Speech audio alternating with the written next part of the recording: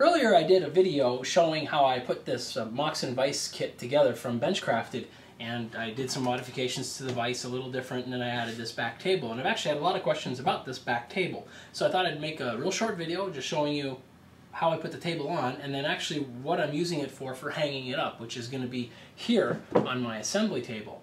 Now the table itself couldn't be any simpler. I mean, you're going to be doing long grain to long grain glue joints, so all you got to do is just glue it onto the back of the vise here, and then of course this was just simply glued on as well.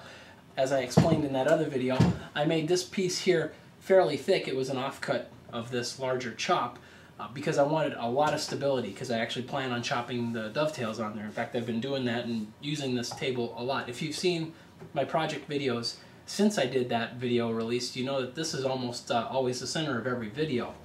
Now, I wanted a place to hang it, and it tends to be really heavy on this side because of the vise. So when you're carrying it like this, it's actually not too bad. At least all the weight is below you. If you're carrying it from here, then it's kind of wanting to pivot and it's a little hard on your wrists, that type of thing. So what I ended up doing is I wanted to hang it here. I used to have this shelf here. I put my router fence on it, and I had a couple other things. Generally, it wasn't anything terribly useful. I could put it in a better place since when I originally came up with this. But what this is hung with are some simple French cleats. Now what a French cleat is you're going to take this board and you're going to set your bevel on your table saw to 45 degrees, and you're just going to rip it down the middle. So what you have is you have one piece that you're going to probably be able to see a little bit of here. This part here, you can see that there's the bevel, right? So the bevel angles towards the back, whereas this one here, there's the gap between the bevels. So of course when you put these two together, they mate perfectly, and it even snugs it up against the back wall, but it's really easy to take out.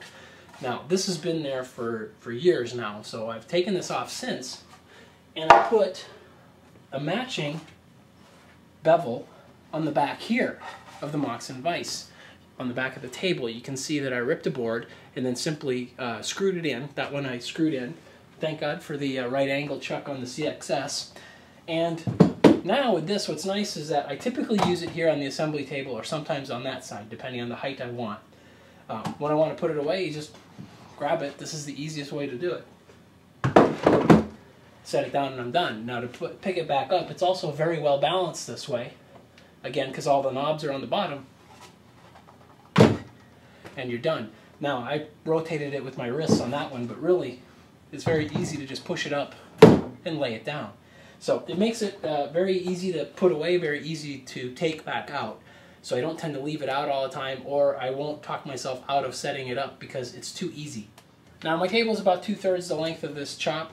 I chose that simply because I had just done a bunch of dovetail drawers, so I set up a little corner on my bench to figure out how much room I needed.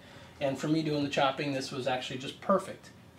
So it could be longer. Now again, this is just a simple glue joint, so I could easily take some more of this stock and some more of this stock back here and just add on over here if I wanted to. I'd have a little seam, but you know, who cares? It's just a table for chopping on.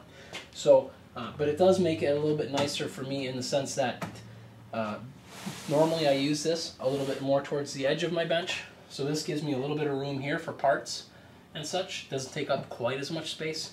It also reduces the weight a bit. So pick whatever size you want. It's very easy though to add on. So you could always go a little on the smaller side and see if you need the larger size later.